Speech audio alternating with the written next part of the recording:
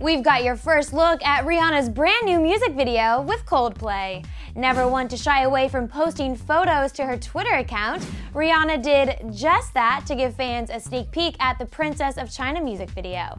In the first photos from the series, Riri tweeted a full-length photo of herself all dolled up in a head-to-toe black costume with the caption, "Gangsta Goth Geisha." The pop princess then proceeded to show her fans a few more photos from the set. The first shows a close-up shot of Rihanna rocking a very intricate hairdo paired with some seriously gorgeous earrings, and the next one shows Rihanna blowing smoke out of her mouth and wearing some red-hot lipstick.